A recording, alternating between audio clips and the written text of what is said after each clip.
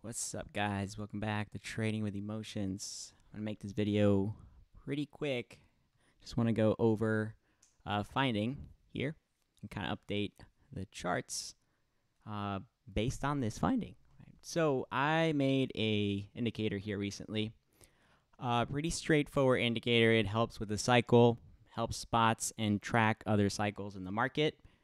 So pretty straightforward. What it does in this case, I have a set of crypto that I think is relevant to the cycle and the way liquidity is used. We know that Ethereum Classic is highly correlated with AMC, but I do believe that it's not just Ethereum Classic. I think there's a lot of other meme cryptos and a lot of other cryptos in the market that are used for liquidity in the stock market, right? And with other securities as well. But in this case, this one is particularly relevant to AMC. Why I think it's useful and it's going to help us here in this case because for those that are familiar with the cycle, you know that the next point of interest is in April. So this one is a point of interest starts closer to mid-April time and kind of goes over into May. So it's like right in between in the month that we have this next point of interest on AMC. And yes, we are still in a projector pattern. Projector pattern is what happens before every major run-up, except this one is pretty big. It's pretty large. Okay, so onto this indicator here. Just pretty basic stuff. What it does is it will plot the change in percentage over a selected period of time. In this case, we have just 300 days on from this point on, and the rest is going to be AMC's calculated percentage displayed in this line form, right?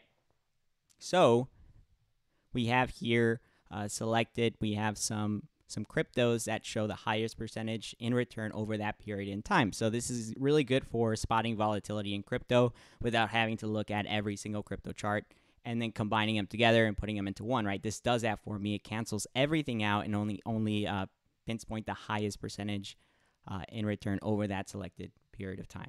So in this case, we have a bunch of these cryptos here, and we have AMC's chart, right? So we have here Ethereum Classic right before the run-up.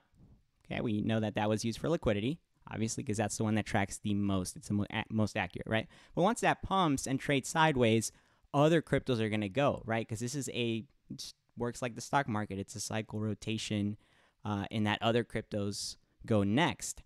For example, here we have Doge, right? Doge comes here, pumps, November, and then we have AMC pumping right after that as well. Okay, and then here we have a larger series because this is where crypto really started to kick off, and we saw a bunch of other cryptos go. So we see a nice little bump here as well, kind of distributed throughout this entire series of projectors because we're starting to see a change in direction here on AMC's chart. So it's not really pointing down anymore. It's changing that direction. We're respecting the ascending level of support very well, okay? And that hasn't quite happened on the previous POIs. The previous POIs have been pump and dumps, okay? So this is relevant to this chart because we can compare the setup here to the historical chart here. Very simple. So what we're going to do is we're going to come back here because this is where we are in the cycle, and this is where we've been, except things have been delayed over and over and over and over again, right? These POIs are not going to predict when the squeeze is going to happen. They're going to predict the volatility that can happen around that date, okay, around that date range. So this is relevant to the POI in April for a couple of reasons. We have the vote coming up soon here, which we've already talked about, and how we can potentially experience a short-term run-up leading up to this major POI. We also have the delay, which on the previous video, I talked about how this wasn't an accident. Like, it's pretty clear that if they're delaying this, they want it to line up with these volatility zones in the market so that when it does peak, the overall market, as it's projected to come down, that naturally brings AMC down with it, right? That pressure that they want from the overall markets. That's why AMC always pumps right before the market's about to come down. So if we take that into account, what do we have here? Well, in April 2020, that's the first little bump we have here on the chart, right? So we're going to take this here. We're going to draw all three. Here's the second one. Here's the third.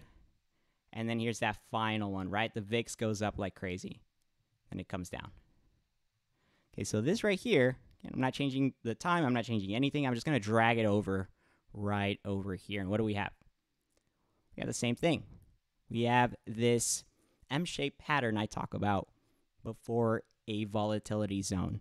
Now, this doesn't always happen in the markets, but we usually see this sort of like shake-off phase in the markets where it really is just accumulation on these, with what these institutions are doing. They're just shaking everyone off, accumulating all of these shares, all of these cryptos, ready for the markets to pump, right? Well, look at this.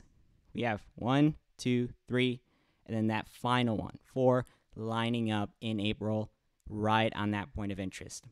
And you're seeing this right over here on AMC's chart. Okay, so that's pretty relevant if you take historical data into account. And I think it's pretty clear that we can see the same structure on the current what the current cryptos are doing. Okay, so again, this is just another reason that I think we're going to run in the shorter term. And with everything going on, if the vote is still a yes, which is how we're really just considering everything, the chances of it being a yes is higher. I think that's not saying that's going to happen, but it is a higher chance that it's probably going to be a yes.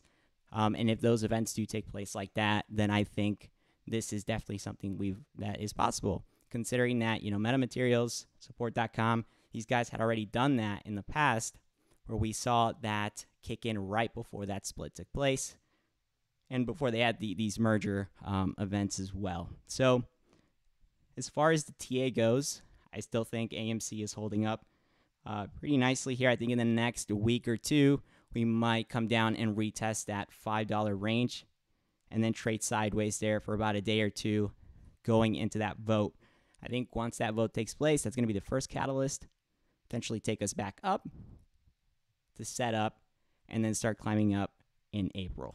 All right, that is sort of this scenario I have here based on that indicator here. And yeah, man, that's what I got for you guys. So keep you updated. Make other videos if things start lining up, playing out that same way. And we'll leave it there, alrighty? You guys take care. Bye-bye.